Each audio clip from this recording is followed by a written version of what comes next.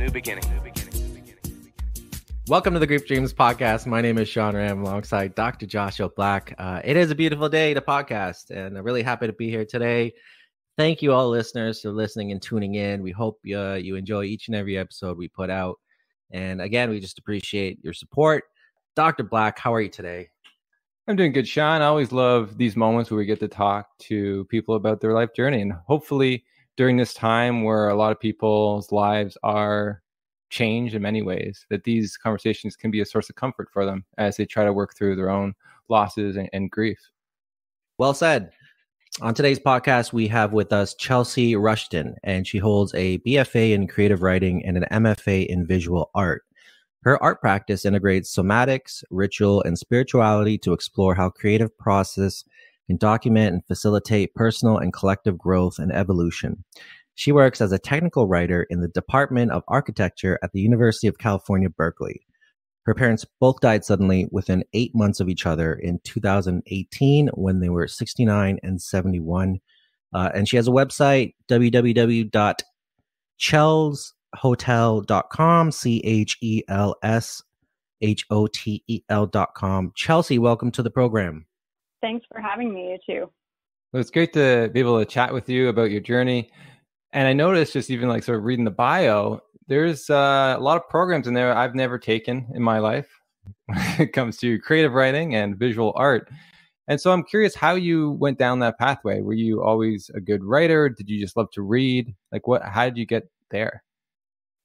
I was always a writer. I was not a big reader. I got very heavily exposed to television at quite a young age. So reading, of course, you have to be old enough to learn how to read, but you never have to be old enough to learn how to watch television. So I had to learn how to be interested in reading quite a lot later in my life. But writing and drawing were like from the time that I could even hold a pencil, like before I even really knew how to make words in English. I was pretending to write because I could see my parents writing and I also wanted to be writing.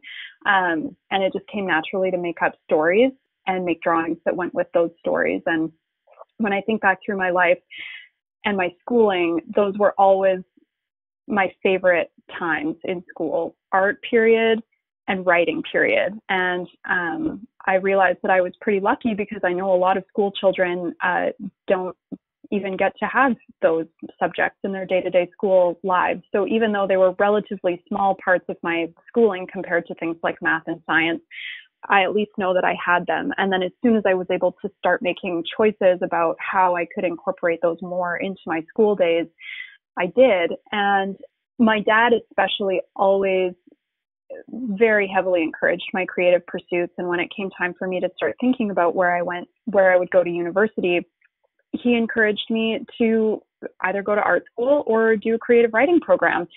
And my mom was a little bit more reserved in her encouragement because she also wanted me to become a professional, but she also didn't say no and she didn't object. And I feel incredibly fortunate that both of my parents really saw my creativity from an early age and encouraged it at every step that they could.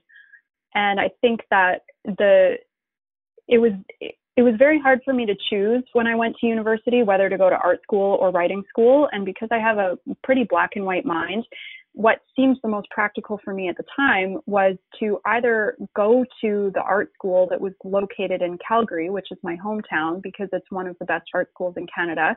At that time, it was called the Alberta College of Art and Design, and now it is called Alberta University of the Arts or Alberta Arts University. They keep changing their name and it's very confusing.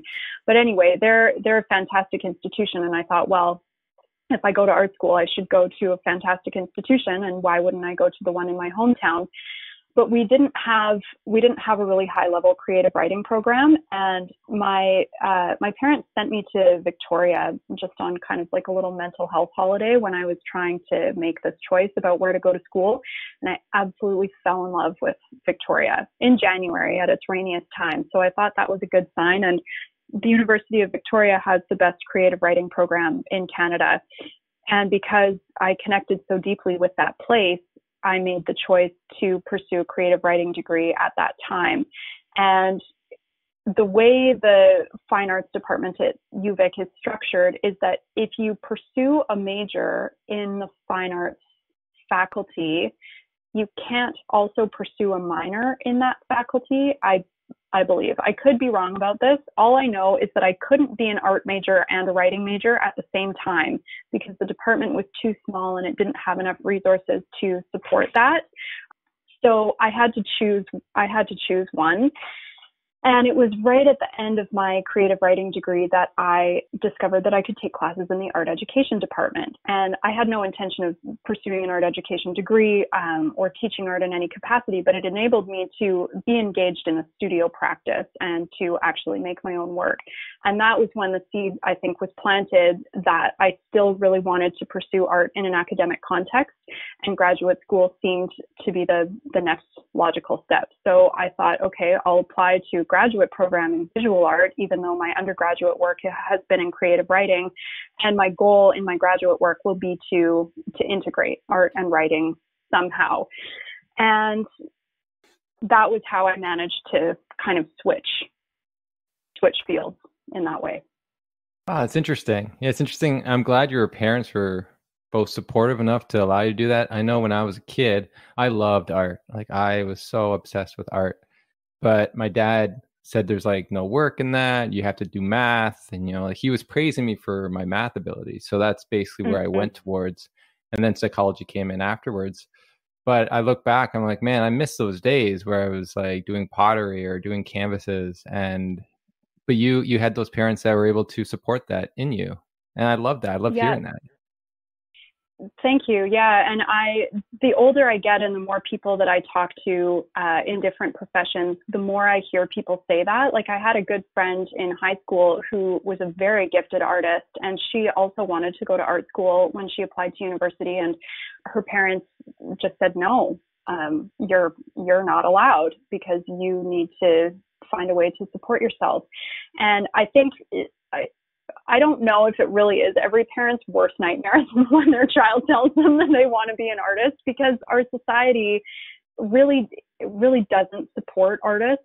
And if you want to be an artist, you pretty much have to commit yourself to finding ways to live that do not match what is the status quo or what society expects of a productive member. And I think that in many ways my life looks different than other people's because of that. But what I think is so important about people who get degrees in the arts is that my parents also made me take math at least through the end of high school. Like I tried to argue with them about grade 12, pure math 30. I was like, you guys, like, I don't need this to get into art school.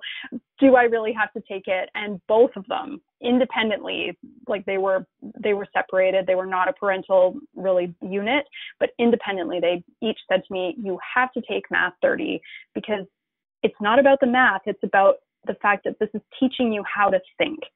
It's teaching you a way to think about stuff. And I remember to this day, my mom saying that to me, and she wasn't angry, and she was just completely calm about it. And I just realized, like, okay, I can see her point. And as much as math teaches us ways to think about stuff, so do the arts, so do creative writing degrees, so does thinking about anything artistically. It asks people to look at the world in unconventional ways, to ask questions that people aren't usually asking, and I would say there's even a problem-solving element. Like there's in terms of artistic media and the kind of work that you want to produce, it's like, okay, well, if I want to produce this effect, how am I going to do this with the media that I have or the skills and techniques that I have? But there are also like conceptual problems that artists can work to solve. And the way an artist might look at a conceptual problem is going to be different than the way a mathematician looks at that same problem. And it's not to say that one of those is going to be more right than the other. It's just that they're different ways. So I feel like I got, at least up to the end of grade 12, a pretty balanced view of how one can look at and approach the world. And I think that for artists, just knowing that this is actually teaching you a way to think I think that's an important thing for anybody going into the arts to know. I mean, yes, people can build their careers as artists, but it's also like kind of a layer deeper than that. It's about how you think about stuff. And then once you have that degree, once you know how to think in that way, you can apply it to any number of jobs or career paths, quote unquote. Yeah, no, that's a great point. I'm a firm believer in not just doubling down on strengths, but also kind of exploring those weaknesses. And I'm not saying that math was a weakness for you, but like you said, it was a different way to look at something or think about something. And that's something that just in the end, overcoming that challenge will just add more tools, I think, to your repertoire. Totally. It's just more tools in the toolbox. And I'm surprisingly good at math. I just don't want to do it. Yeah. You and me both. Well, so you're taking this course. So I'm curious when your losses occurred and if that changed the way you maybe perceived art a little bit or how you coped through art. So can you take us through when your first loss was with your parent? Yeah, I had just come to California at the end of January 2018 as a visiting scholar to work with this architecture professor on some research that she was doing on the effects of somatic process in drawing and design, and how being in touch with our bodies at a level where we can really experience our individual organs can affect how architects make their first drawings for elements of the built environment, furniture, buildings, public spaces. And when I first saw this research a few years prior, I thought, hey, this has merit not only for architects, but also for artists. I had noticed some similar themes coming up in my own work that were mirroring what was happening for people when they were in a somatic state of consciousness during her research protocol. And that was how we originally connected and how I came to be here in the first place. So I had been in California for about 2 months, and my mom was so incredibly excited for me because she knew that this was a huge professional opportunity for me. I was curating an exhibition. I was at the University of California at Berkeley, which is one of the US's top 5 research institutions. She just could not have been more excited. She was rooting so hard for me. And at the time that I arrived here, no one knew that she was sick, including her. And it did not reveal itself until the beginning of March that she was having so much trouble breathing that she couldn't walk even more than a few steps without needing to stop and catch her breath. And I think that had been occurring for her at a slower rate, but she was such a stoic person that she never complained about it. And it was something that I hadn't noticed as something that maybe should be really checked out more thoroughly by her doctor or anything like that. So I had a phone conversation with her on I think it was March 3rd. And she said that she had driven herself to the hospital and they took an x-ray of her lungs and they found what they determined to be a golf ball sized lump in the top right quadrant of her right lung. And she immediately jumped to the conclusion that it was lung cancer because 2 of her 3 older brothers also died at age 70 of lung cancer. They were all heavy smokers. And although my mom had quit smoking 20 years prior, I think she did some pretty serious damage. And so we found that information out, but then of course the medical system needs to do things in its own time. So she was scheduled for a biopsy and she was scheduled for some respiratory tests, and we needed to wait for all of those things to happen. And I think it was just about 2 weeks later, she went to the hospital for some just routine respiratory tests, walk on the treadmill and we're going to measure your heart rate kind of thing. And I had asked her if she wanted me to come back to Calgary so that I could be with her at these tests. And she said, absolutely not. We have no idea what's really going on yet. So I'm going to either go by myself or I'll take a friend with me.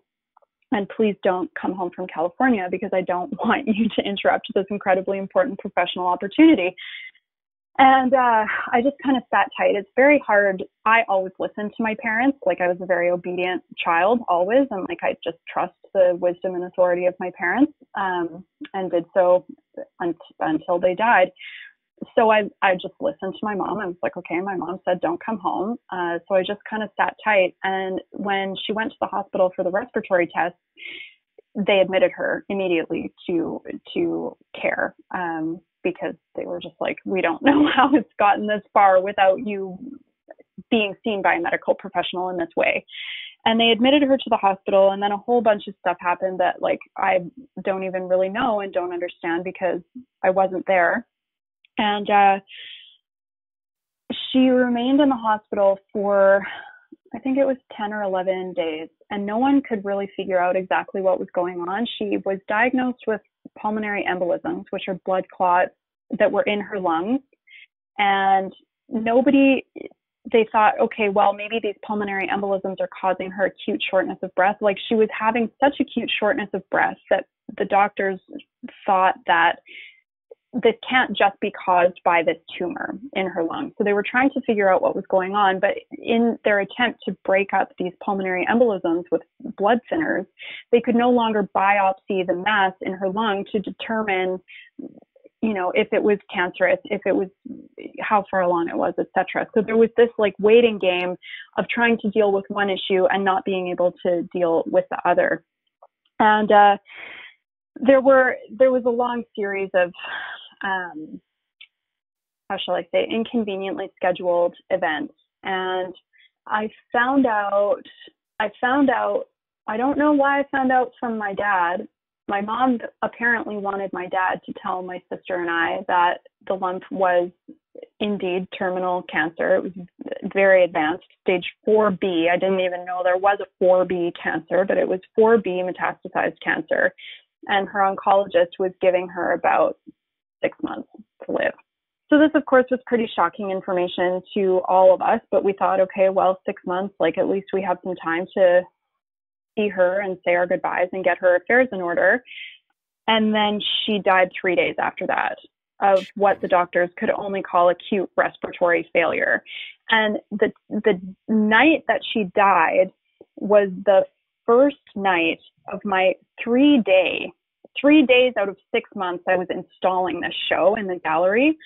And it was the only time in that whole period that I just couldn't really leave. Like, it was the single most important time that I had to be in X place at X time. And she died on the first night of that install. And there was a lot of conversation around going to Calgary versus not going to Calgary. And I'll spare you all the details of that. It was not pleasant conversation to be having with my dad at that time. And she died, and my sister was actually en route to see her. The plan that we created was that my sister would go to Calgary and I would follow her as soon as I finished installing this exhibition.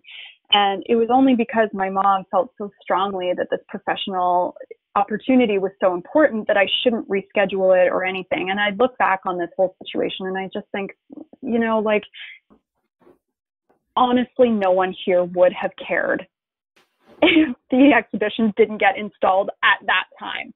Although if I had gone home and saw my mother die, the exhibition may not have happened at all. So in some respects, it's probably for the best that I stayed, but I didn't get to see her before she died, and she died much more suddenly than anybody was able to anticipate.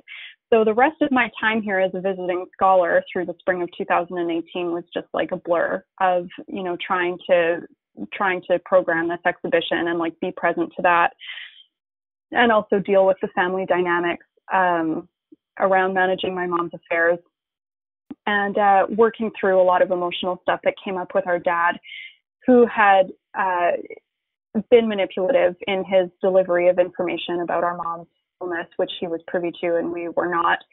And so about a month passed where we were all kind of remote, and then my dad traveled to Calgary himself to do some kind of on-the-ground things related to managing my mom's estate as her executor.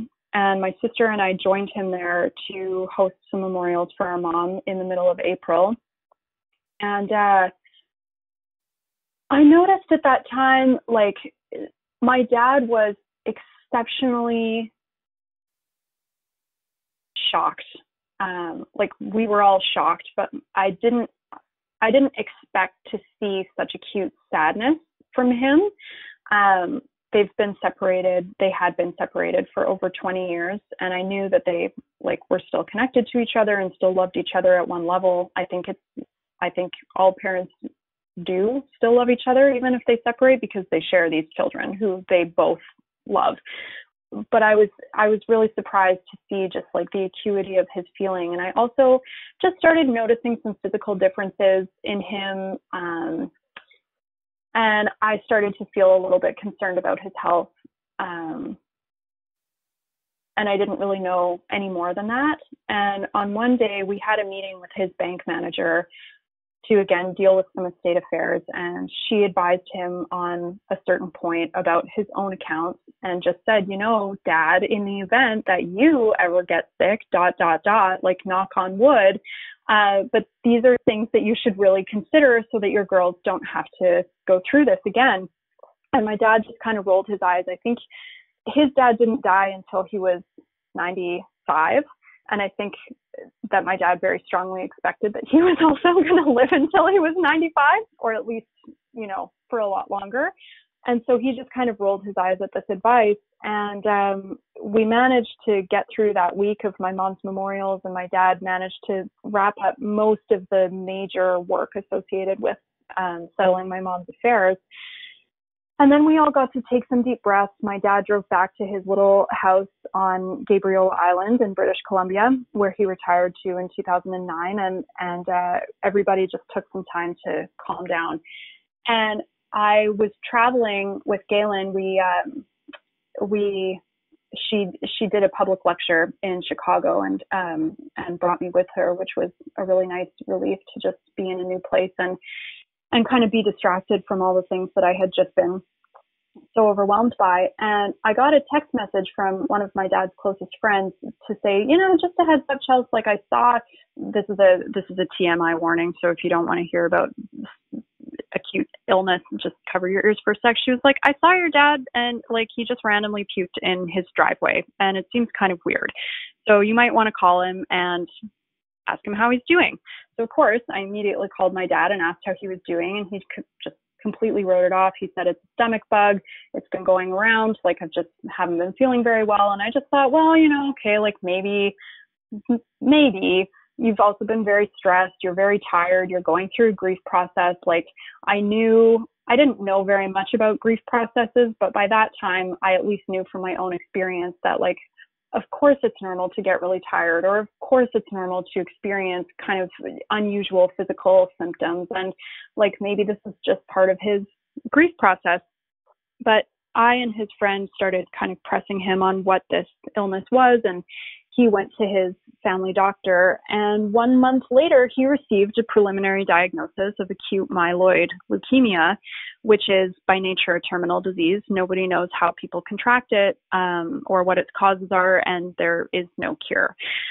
So that was the day before his 71st birthday in mid-June. So my mom died March 31st, and my dad got this diagnosis on June 14th, and it was confirmed about 4 days later with a bone marrow biopsy. And I think the fact that his general practitioner was a very good friend of his and really advocated for him with the hospitals, he was able to get my dad on a protocol of oral chemotherapy, pill chemotherapy, and also regular blood transfusions to keep him alive as long as possible, really. And my dad was able to live for just about 6 months. He died on December 4th, 2018. And fortunately for me, I didn't have a job at that time. So it just was like the whole thing just kind of washed over me. Like, it just kind of took over my life. I didn't have any like regular responsibilities or professional obligations to kind of hold me to one place. So it was a lot of traveling, just a lot of thoughts about a whole bunch of things I had never put any thought into before: wills, bank accounts, beneficiaries, tax returns, lawyers, legal fees, the costs of dying, like all these kinds of things. So I feel like I really got in 1 year a huge crash course on all manner of practical, material, emotional, and spiritual aspects of the death and dying process. And now that I've come to the end of that piece, I remember like 20 minutes ago, you asked me how this has changed my art practice. And I think that my art practice in many ways actually really well prepared me for this at an emotional and spiritual level, because I've been practicing yoga since 2007, seriously. And one of the biggest themes that comes up in yoga is the fact that our bodies are not permanent, and that life and death are two opposite sides of the same coin. And through graduate school, I also got really interested in Jungian ideas about how opposites can interact as a dynamic equilibrium, and not necessarily as one being good versus one being bad, which is how modern society often tries to conceive of opposites as assigning each one a moral value. And I really don't view opposites in that way. And I also, through my independent and academic studies, have come into a lot of wisdom from other traditions about reincarnation and about, what dying can look like according to those traditions. And I've also had some experience with psychics and, people who were able to communicate with people who have crossed over. Like, these ideas were not new to me. So when my parents each died, I felt like I had a lot of tools in my toolbox, as it were, to process that loss.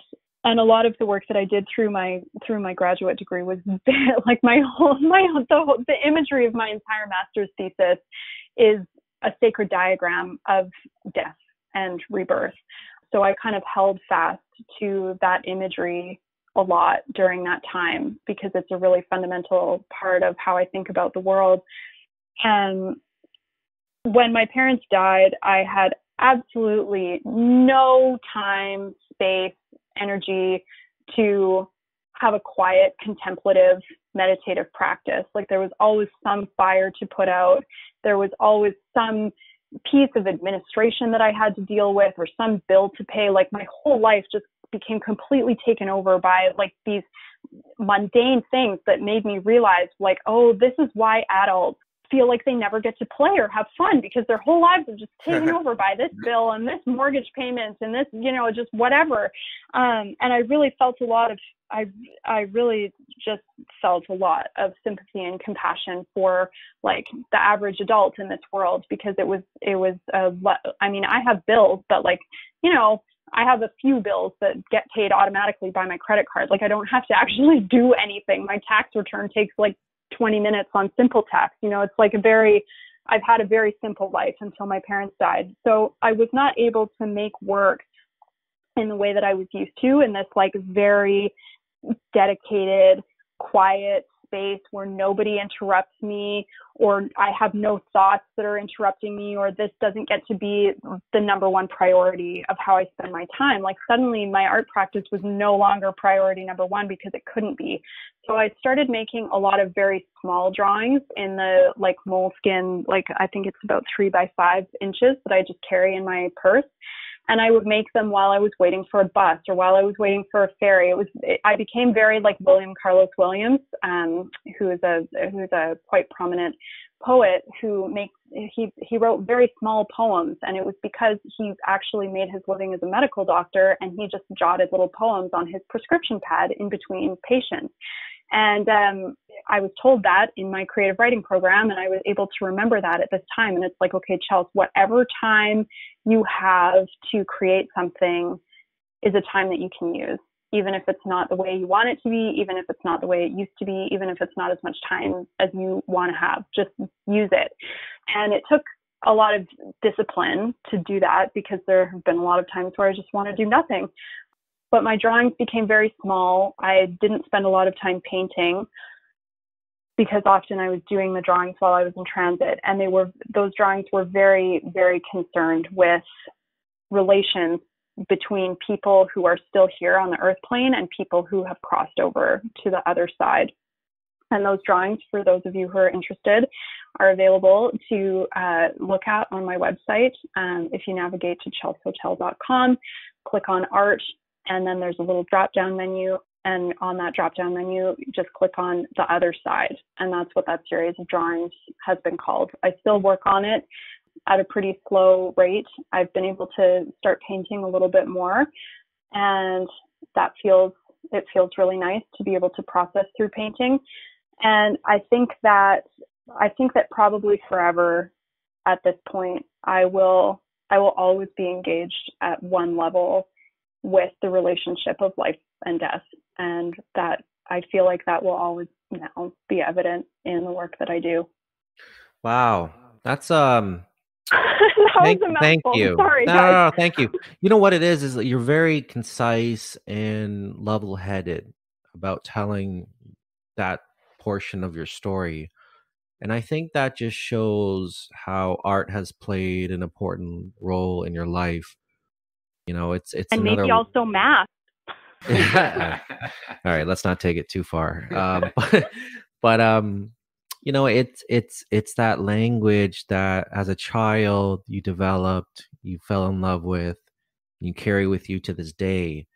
And art's just that beautiful thing? It's that expression of, you know, the human soul, and that in a way has prepared you a lot for the events in your life, and being able to, you know, even these small drawings that I'm actually looking at right now, which are like amazing, and I would imagine therapeutic in a lot of ways, of being able to just get that idea, get those thoughts out on paper and see them come to life. Absolutely. And this has been coming up a lot for me recently, art as a therapeutic practice. Since January, I've been working remotely over Zoom with a practitioner here who facilitates something called the Tamalpa Life Art Process. And it's a method that was developed here in the Bay Area by a dancer and body worker. And I would describe it as basically like a conscious dance party to great music that gives you time at the end to integrate your movement experience through writing, drawing, painting. And it's intended to be a therapeutic process, and as part of a larger therapeutic process for people to learn about themselves, learn about feelings that are like stored in our bodies. Like, I think there is scientific research that now shows that we hold memories and actual like muscle and other systems, structures in our bodies beyond just our brains. And this process can really help people access that information. And I had a professor in graduate school who just was obsessed with asking me, is your work art or is it art therapy? And I was just continuously stumped by this question because I don't see a difference. And I wasn't able really to articulate that for him at that time because it seemed like such an unsatisfactory answer for him. But the more I practice as an artist, the more I realize that making work isn't, for me, it's not about making something that's going to be easily consumable by other people. It's about making work that shows me layers of myself that I didn't know were there, and that helps other people see those layers in their own selves. So art for me is necessarily therapeutic. And I guess I just want to say that. So JR, yeah. And I think like that's my answer to your question. Yeah, I agree. And I think if you start veering towards making art for other people, I think that dips into a different category almost. Yeah, I really do believe that. I think each and every artist kind of hopefully it comes from a spot that is you, that's your soul, that's your feeling, vision, thought process, and that's something as humans, I mean, obviously we've been doing it for a long time, and it's such an innate feature of it. But, you know, to have that in your life, and then have obviously the events that you've gone through. And also what's crazy is how the events played out, like how, your mom got diagnosed and initially it was 6 months, and then all of a sudden three days later she passes. And then it just so happened to kind of coincide with, I know you were saying like within 2 or 3 months, you only did the installation 3 days out of that time. Like that's a crazy timeline there. And then when your dad Yep. passing and that happening, and wow, yeah. Yeah, multiple loss is a very interesting thing, Sean. I haven't had to deal with that, but like you have. And so what do you take from that? Is it like, what's your experience with having a multiple loss? I know you're talking about the challenges of doing the paperwork and settling estates and stuff, which I have never had to deal with, which is great. When my dad died, it was his mother, so my grandma, that did that. And she kept saying how ridiculously hard it was for her to do it because you're grieving and trying to do this stuff at the same time. But like the multiple losses, like how was that for you in the sense of processing grief? It was very difficult for me. I feel 100% confident saying that every person's experience of multiple losses will be different, and the particulars of mine were first that it really felt to me like my dad was kind of stealing my mom's thunder because he got so sick right after she died that it totally rerouted my grief process, and I needed to focus pretty much all of my vital energy on how we were going to deal with this next phase of illness. So the grief that I felt and the ways that I was processing that grief around my mom really got halted.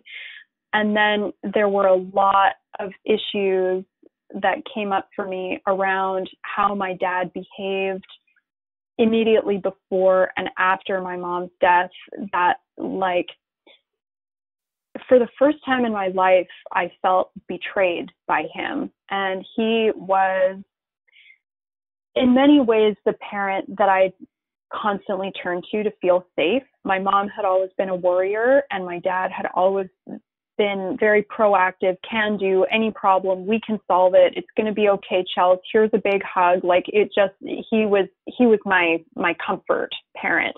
And so to have experienced, to have witnessed him so extremely twist and manipulate information that, in short, had he been upfront with my sister and I, we would have been able to make plans and to see our mother before she had died. If he had not manipulated information to prevent us from seeing her, I think that a lot of my ensuing emotions wouldn't have happened. But there were a lot of feelings of betrayal, of mistrust, of extreme anger. I've honestly never felt so angry at a person in my entire life. And to be that angry at somebody who also has a terminal illness and I know is going to die is a very, very hard combination of emotions to hold, because I simply was not ready to forgive him. And then he died. And that sucks. Like I think one of the biggest cultural fears around death and dying is the regrets that people feel both on their deathbeds as they're dying, and the regrets that the living feel after the person who passed has gone, of things that they could have said, of things that they didn't say, of things that they wanted to say or do, or that they didn't do enough. And the way each parent died was so different. Like my mom was so stoic. She didn't want to tell us what was really going on. Her death was very fast.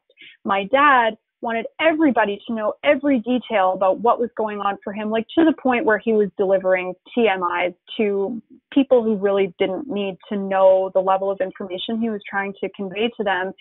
And he wanted the people who he loved to be present with him every single step of the way.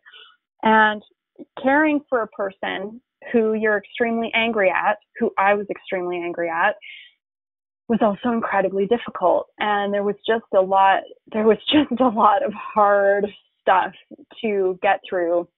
And I had to do some really serious thinking about how I could be present to my dad in his final months and days, based on the very real emotions that I was experiencing. And it was a lot. And my dad, I mean, if somebody asked me, do you have any regrets? Like, there are some certainly that I could list now. There are some maybe that I won't feel until later. Like, I actually feel like I'm still pretty early on in my grief processes. So I know that layers will be uncovered as the months and years pass, and as my life becomes a little bit more settled. Especially because right after my dad died, I took a job in the United States, which is a totally different country. So there was a lot of shifting and changing. And I'm just now feeling like my life is sort of settling, and I'm able to kind of take quiet space and be at my death altar and like look at pictures of my parents and just be able to feel into those experiences without having so many practical things weighing on me that need attention. And I feel like there are times now where I'm a little bit more able to like put my dad aside and go back to this grief on my mom. Like, I really felt like I had to put a bookmark on that and then just be with my dad in the way that I could through all of his stuff. And now that they've both died, there are times when I can like grieve their losses simultaneously, because they were both my parents. So it's like, in that way, it's kind of like I can merge those two grief files in my mind, in a way. But then there are moments certainly of grief that I feel for each individual parent. And I noticed that those moments just kind of come up naturally and are triggered by, you know, things that are just happening in my environment, like something that I see or a song that I hear on the radio, or, you know, just things that make me think of one or other of those parents. And it's actually, in a way, it's almost kind of a relief that, I mean, it's not a relief that they're both dead. I really wish they were both still here, but the fact that they're both dead, it's like there's nobody's competing for attention in my own mind anymore. And they can kind of just like both be there in the way that they need to. So I think that is about what I can say on that. Grief is not linear, but the events of our lives more or less are. And the biggest experience that I noticed was having to put a bookmark on one grief in order to start dealing with another one. Yeah, that's so interesting for me to hear, because I've talked to different people, but there's different conversations you have based on what they share. And I was really curious on how you handled that. And it's interesting that you could put a bookmark on one aspect of a loss to really focus on the one you wanted to. And I'm glad you're able to do it, right? Like, we all have different talents and skills and ways to be able to process things. And I'm glad you're able to find a way that it didn't overwhelm you, because you said they're very different. You had different emotions, but you found a way. Yeah, I found a way. And I heard that you said that I bookmarked one to be able to deal with the one that I wanted to. And in many ways, dealing with my dad's grief was not the grief that I wanted to deal with. It was the one that demanded my attention at that time. And it gave me a lot of insight into how parents have to operate, because it's not about what they want at all. It's about what the situation demands from them. And it really was like my reflex to just respond to the demand of that time. And I feel grateful that I was able to do that. And you're still doing it, right? In the sense that it's only been just under not even 2 years yet. So like, there's so much that you're still going to continue to learn for yourself and try to process. But it's amazing that how you dealt with that. I'm really interested in, and that you're able to, because you said, like, I've only lost my dad at once. If I lost my mom soon after that, like, I'd be in a different story. Like, I don't know where I would be personally, because, you know, like, they both had a certain impact on my life. Yeah, and absolutely. And the one couldn't take over the other. Yeah.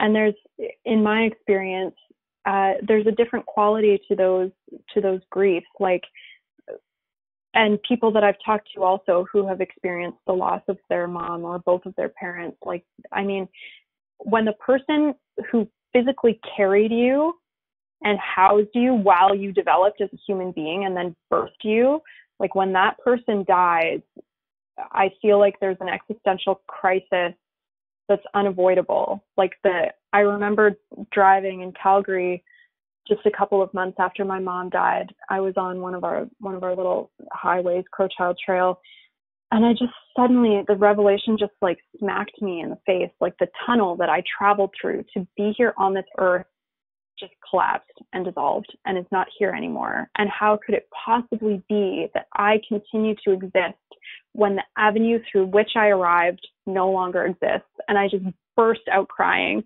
There was nowhere for me to pull over. And so I just had to kind of deal with it. But it was like, it was huge to know that the person who brought me into this world is no longer here. Like that's, I have not experienced that same aspect of grief with my dad. Like I know that he had a part in making me, but he didn't carry me for 9 months and then, have a 26-hour labor. And it's just, I've developed a whole lot of respect for parents on so many levels through this process. And it's also really amazing that you only can realize some things after the people about whom those things are relevant have died. Like it's really so true. Yeah. You have, just hearing you talk, you have a very mature way of speaking about this. Like you have a very firm understanding and about what's going on, even when you were saying that, like, it's not linear and and I think from what you're saying, I think that like putting one person, bookmarking one and focusing on the other doesn't mean that you're not going to eventually revisit, those other areas that are uncomfortable.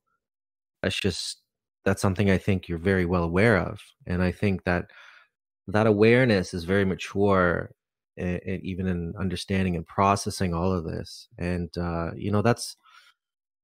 it's tough. It's tough. And there's people with complicated relationships and even last time you see someone and the last words and regrets and all this, that sometimes that can be a part of grief, and it can be very difficult to come to terms with some of those things years later. Absolutely. Yeah. Thanks for that reflection. I mean, just hearing you say that piece about last words, like my dad's last words to me were about discomfort that he felt in his anus in his bed in the palliative care unit of the Nanaimo Regional General Hospital. And it's like, those are not the last words that I wish my dad had maybe not the most poetic, but I think as an artist, you can appreciate the visceral nature of the topic at hand. And yeah, absolutely. And like, it was, I mean, in context of him, it was like he was also trying to explain to a nurse after he had been sedated at 12:30 in the morning that the method in which they were installing his catheter was incorrect. And I later found out from the same nurse that while he was in palliative care, he developed his own method for catheters so that he wouldn't have to have that catheter balloon inflating his bladder. And he had instead somehow installed some kind of vacuum release valve on his tube. Like he was an engineer, like he was just constantly building stuff, inventing stuff, and it, like, that's how he was until his literally very last moments. And I reflect on these last words that he said to me and that he asked me to record on my iPhone. So I literally have a voice memo of his just like extremely weak, almost dead voice talking to me about his physical discomfort, which I can't bear to listen to, by the way, and I also can't bear to delete it. And it's just like, it really just reminds me about how many expectations we all have about everything, not just death related, but everything. Like everybody has a story in their mind about how they want something to go. And I think that so much of regret happens when we can't let go of that story if what actually happens is different from that. And it's like, yeah, of course I didn't want my dad's last words to me to be about that. Like, I would have loved to have just sat beside him and say, like, Dad, I love you so much. You know, it's okay for you to exit. I'm going to take care of everything for you. I'm your firstborn child. You can trust me.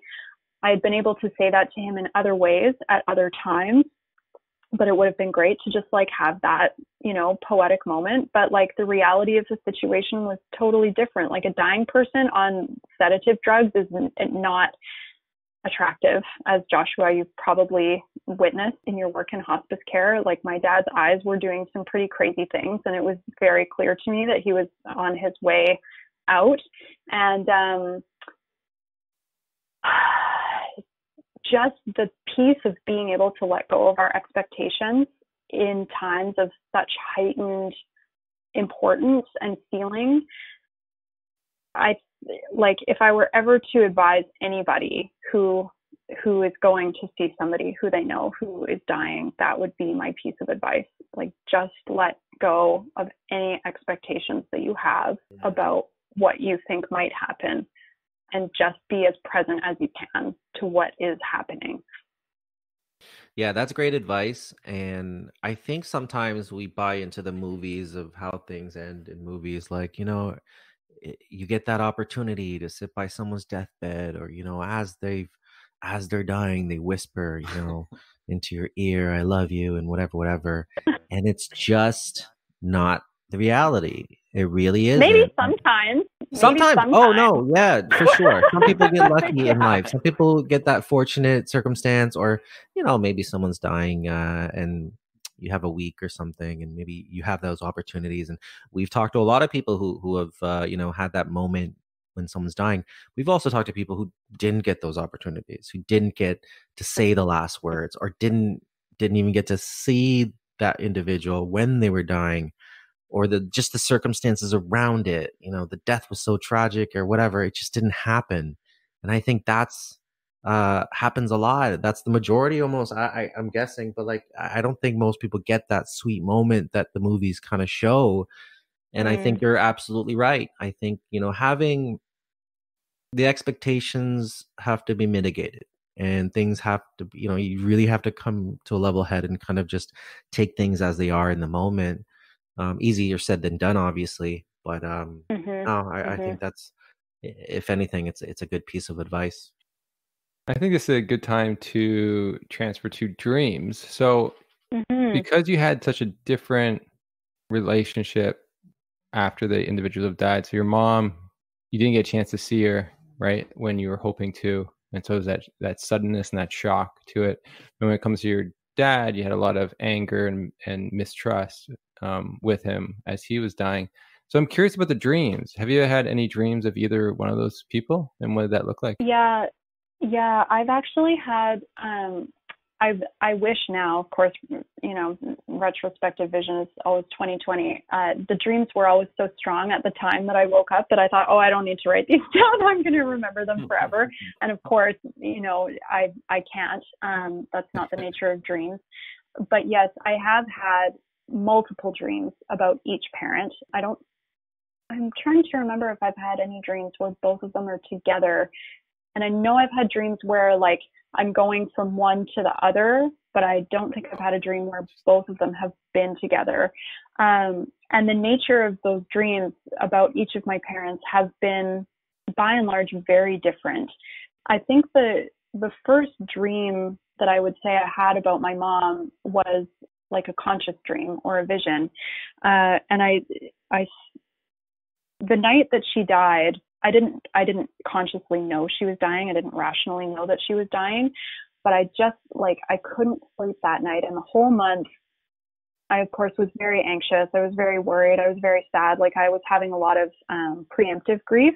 And the way that I was able to help myself fall asleep was through this yogic practice of metta, or love, where you envision a pink light around a particular person.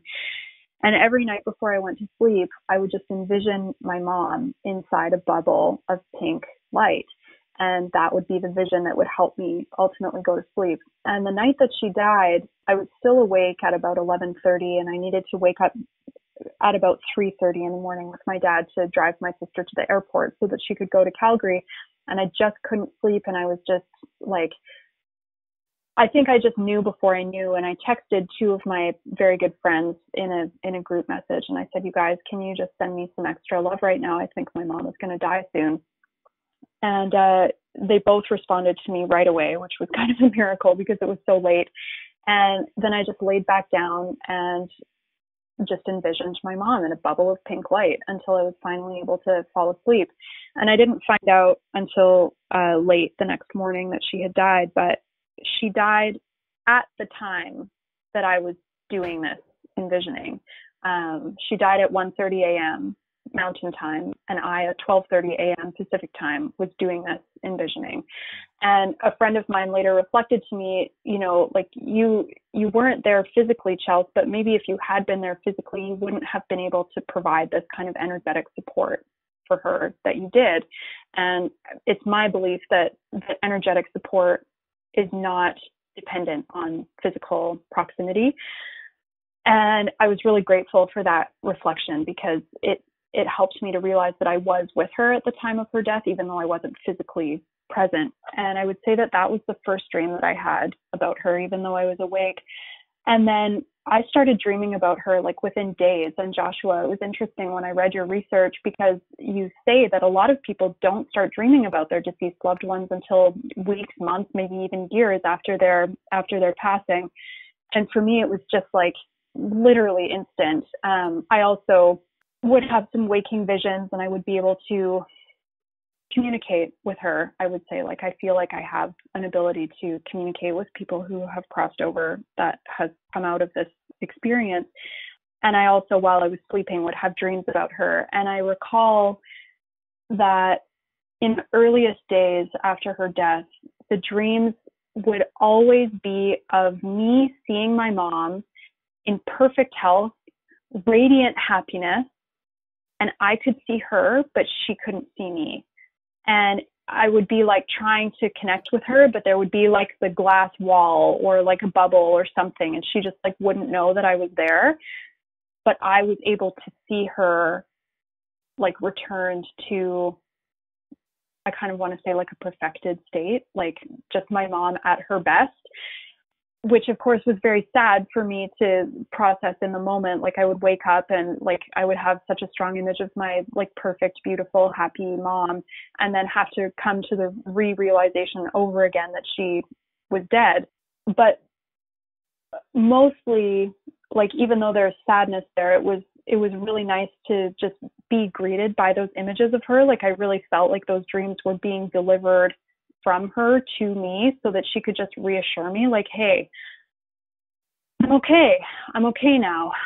I haven't dreamed about her very much lately. The last dream that I had about her is the one that's clearest in my memory. And well, actually, I don't think this was the last dream I had about her, but the last dream that was like about her, that I would consider a grief dream and not just like a dream about something else in which she is a minor figure, was in the summer of this past year. And the dream was that I was in her house, which in real life is now a rental property that my sister and I manage. And even though it was my mom's house in the dream, it was also our then current tenant's house.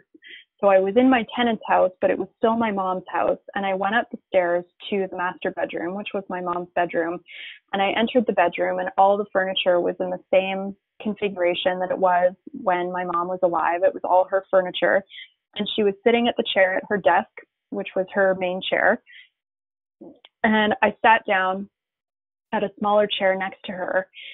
And we looked at each other like we were having very firm eye contact in the dream, which is something that I don't experience very often in dreams. And she looked into my eyes and she said, Chelsea, I have lung cancer. And that was the end of the dream. And I was working with a family constellation therapist at that time and told the therapist about that dream. And, you know, we did some work with that afterwards, but it was very profound for me because it was like my mom, I believe, like what do I want to say? I think that when we release ourselves from our physical form, I believe in reincarnation, but I also believe somehow that at some level, each person who has ever lived can still live and communicate with us at like an energetic level or an astral level or something. I don't have a scientific explanation for that, but it felt to me like my mom was reaching back and just like trying to correct her lack of communication around her illness, because if she too had been more straightforward about the information she had been receiving, my sister and I would have been able to see her in time. So it was both my mom's responsibility and my dad's that we weren't able to see her before she died. So that was such a special dream for me, because we got to connect, we got to acknowledge each other in that dream. And it was also like she was actively making something right that hadn't previously been right. And Wow. when I look back on all of those dreams, it was like they were all there for me as like little helper tools to just help me know that she was on the other side. That's My beautiful. dad. I think hold on. Yeah. I think it was beautiful that so like you're able to see the dreams in that way to help you with, especially because you're drawing those the other side a lot too. So like you had this idea going through and you looked at your dreams in such a certain way.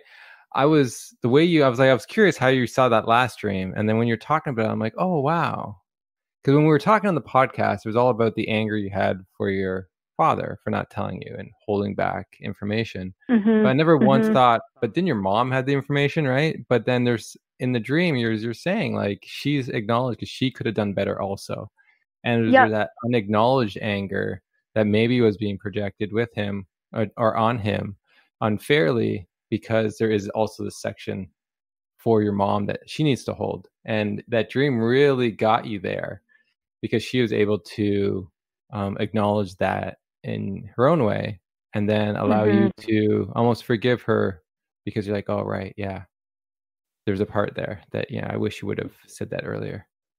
Yeah, absolutely. I mean, they were both at fault, but she was dead. So it's hard to be angry at a dead person, I gotta say. Yeah, and it's like, I mean, I also try to understand her position in that. Like, she was married to my dad. Like, they obviously had a relationship that I don't know anything about. Like, children will never know the complexities of their parents' marital relationship or romantic relationship or even friendship. And the fact, like, there's still even a part of me that's like, okay, well, if my mom on her deathbed trusted my dad with this information and trusted him to tell us this information, she must have had a reason for it. Like, I don't agree with it. And I mean, my sister looked through their text message correspondence and I couldn't even bear to do that. So she has feelings and experiences that I don't have because she has information that I don't have. But what I know is that my mom was dying and she made the best decisions that she possibly could.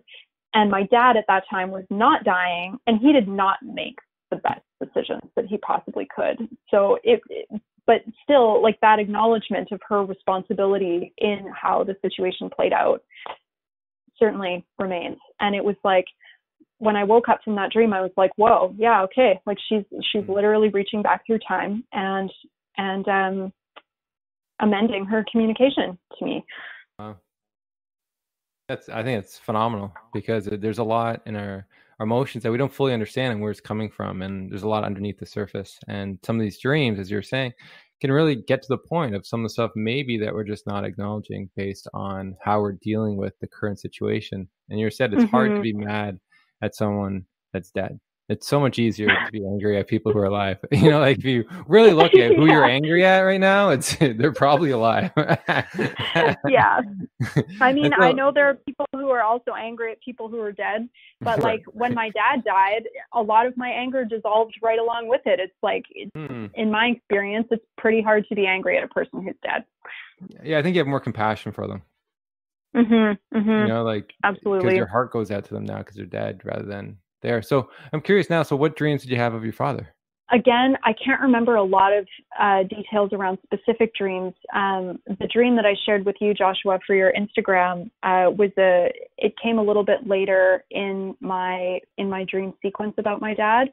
I noticed that I also, within days of his death, I started dreaming about him. It was like within 48 hours in both cases. And the earliest dreams that I had about my dad were always dreams in which he was still sick, needing help, not communicating his needs clearly. And there was always some like very slimy feeling of like deeply, what's the word I want? Deeply ingrained illness, like something, just a general atmospheric sensation in the dream that something is dreadfully wrong, and no immediate way to solve it. And sometimes I was trying to get to him. Sometimes I was already with him, but it was a marked difference, because for several dreams in a row, I would just be back with him and he was still sick and still sick and still sick. And because I had already had all these nice dreams about my mom, which I felt as kind of touchstones for me to, like, as though she was giving them to me as gifts, like showing up for me on the astral plane so that those dreams could help me process. I approached the dreams about my dad from kind of the same perspective. Like, is my dad talking to me about the other side? And like, there are still these unresolved issues about his sickness, and like, what can I do? But there was no like sense of closure in those dreams. There was no sense of something being accomplished or resolved. It was just like being put back into the same problem again and again and again, with like no real way out of it. And those dreams were quite different to wake up from than the dreams about my mom. And then I think that pattern broke when I wrote to you about that dream that I had of being in his house, my childhood home, and it was late at night and I wasn't able to sleep. I was scared about something, and I went into his bedroom and I did what I always did when I was a child, when I was scared and I didn't know how to sleep. I would just crawl into his bed. He usually wouldn't even wake up because he was such a deep sleeper. And I would just lie beside him and time my own breathing to his breathing. And because he was such a much bigger person than me at that time, his breaths were a lot deeper. And because he was already sleeping, his exhalations were longer than his inhalations, which I learned much later in yoga is one of the easiest ways to trigger your parasympathetic nervous system to turn on and relax and be able to go to sleep. And as a child, I just was able to, I intuited it somehow. So in the dream, I just went into his bedroom and got into his bed beside him and timed my breath with his until I was able to fall asleep. And so that for me felt like kind of a resolution. Like I had done a lot of therapeutic work in that time around the qualities that I had perceived in my parents prior to their death and then following their deaths. And what I noticed was a very stark differentiation between my two parents, where before they each died, I had a very strong feeling that like my dad was the predominant positive influence on my life and my mom was the predominant, let's say, teacher in my life for things, patterns, behaviors that I don't want to perpetuate. And after they died, what I realized about each of them is that they both had qualities of the other. And that was one of the biggest learnings for me of both of their deaths, is that my dad also taught me things that I don't want to repeat in my other relationships. And my mom taught me some incredibly positive qualities that I bring with me into all of my relationships. And I couldn't see those things before they died. So all of those hard feelings that I had toward my dad about the events that had transpired around my mom's death, that dream kind of told me like, hey, we're coming to a resolution on this, and you can re-acknowledge and reintegrate those feelings of trust and safety that your dad originally inspired in you. It was like my higher self was just retelling physical plane Chelsea, those things. And I haven't had a whole lot of dreams about either of my parents actually since those, what I would call big dreams. So both of those dreams felt felt like resolutions for me in different ways. That's good, and you brought up a good point where some people take one set of dreams, let's say the positive dreams, as maybe a visitation of some sort. They may also take their negative ones as something's wrong, or have the idea that maybe something's wrong with the deceased. Mm-hmm. And I think we were talking about that before, just like that's not always the case, like especially with the research, that it has something to do with your own grief for the most part when you're having these negative experiences. And so like Mm-hmm. your dad being sick and stuff, like it's easy almost to project, oh, maybe or if you're angry at him, oh, he's suffering because he needed to do more work, right? Like it's an easy projection, but really it's something to do with ourselves and what we need to do in our perception of the individual, and how that grief is the most grimiest, right? Like that's the harder one to work through, just because of the anger and the resentment that's associated with it. Mm-hmm.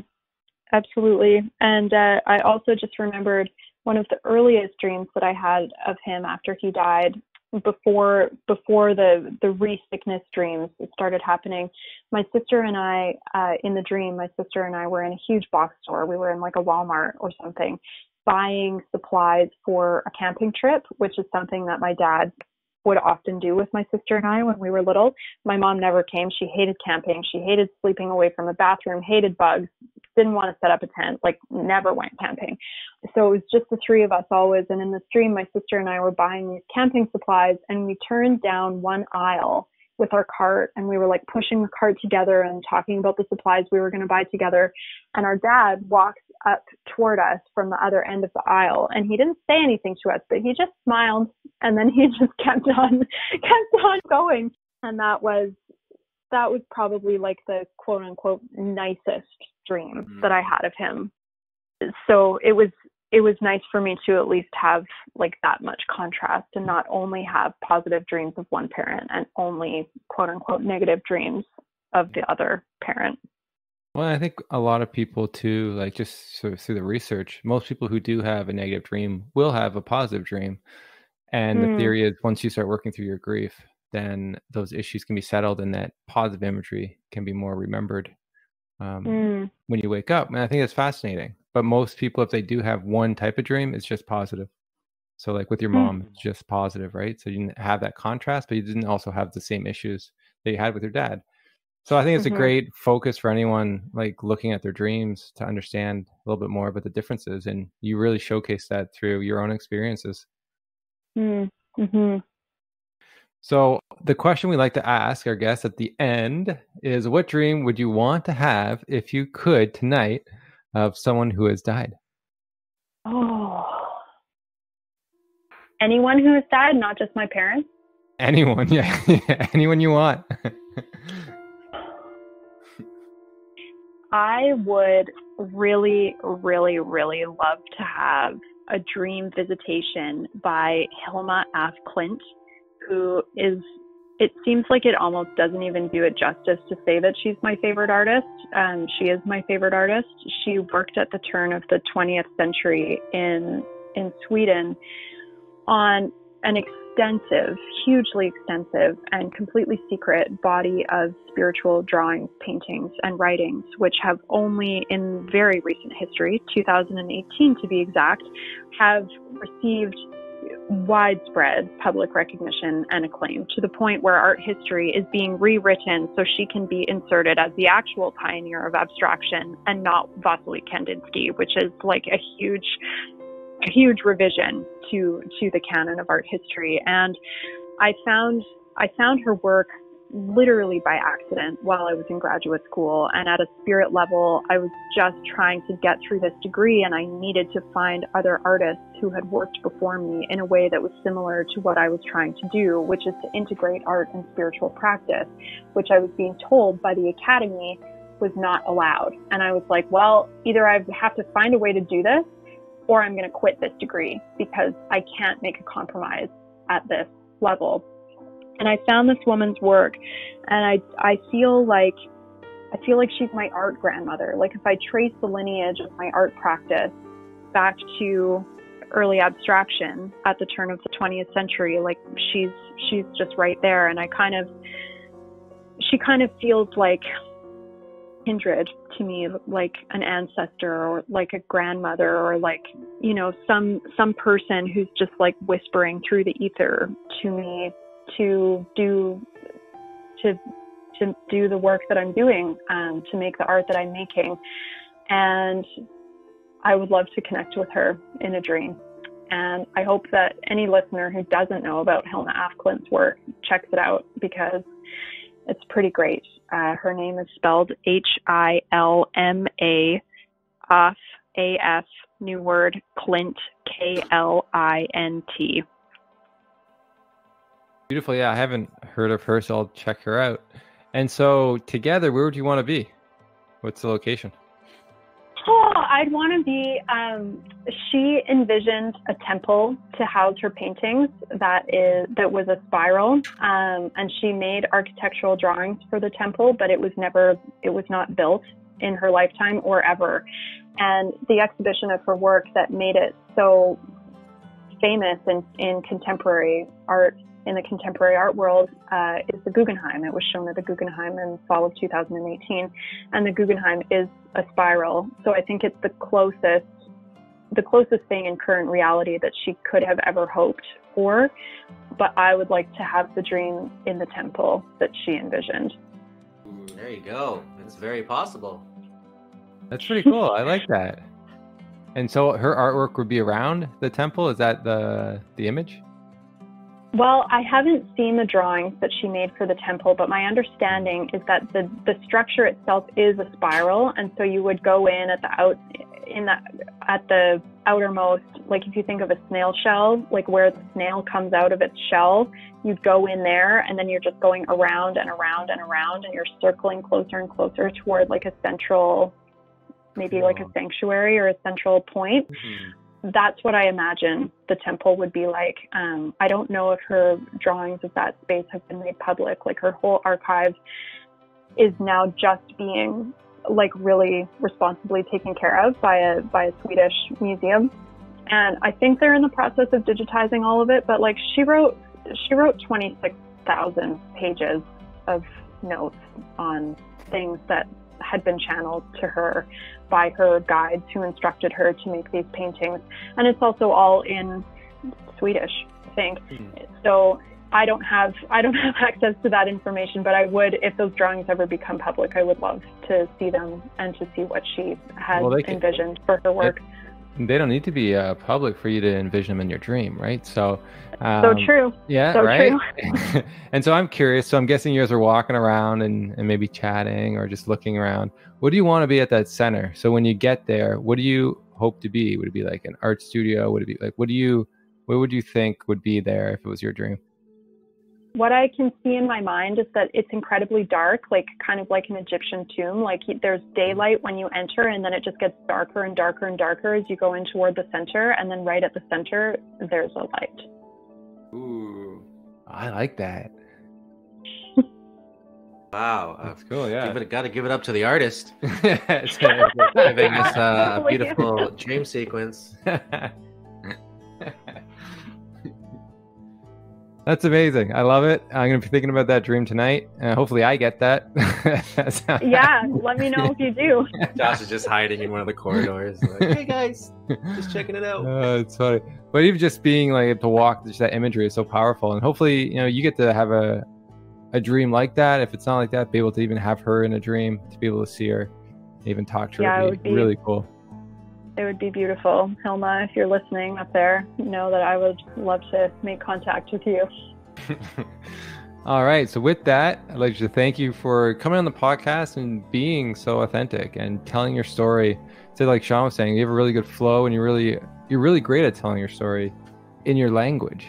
Is it like very mature, and so there's a deep understanding of death, dying, and grief in your own life. And I'm guessing a lot of people will come and be comforted by you when they suffer their losses, or if you need to sit by their bed, and you'll be able to hold space for that. So I'm looking forward to seeing you grow as you move through your grief more and more every year. But where can people find you? So in the meantime, where can people find you? People can find me on the interwebs. My art website is www.chelshotel.com. chelshotel.com. That's CHELSHOTEL.com. And my Instagram handle is at Chelshotel, CHELSHOTEL.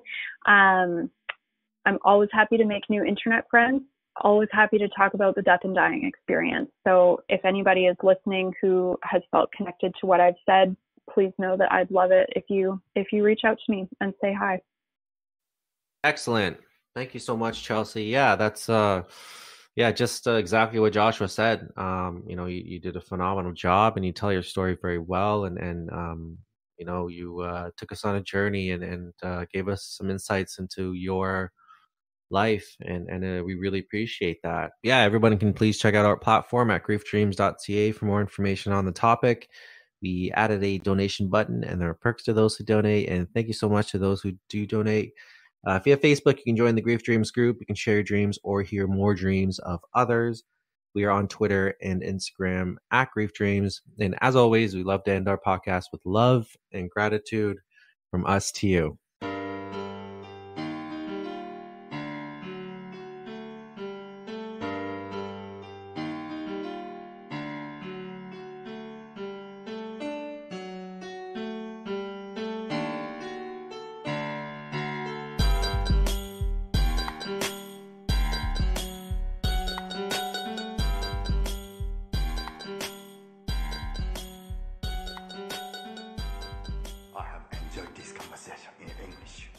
I have questions. I have introduced myself. You have introduced yourself. This is a very good conversation.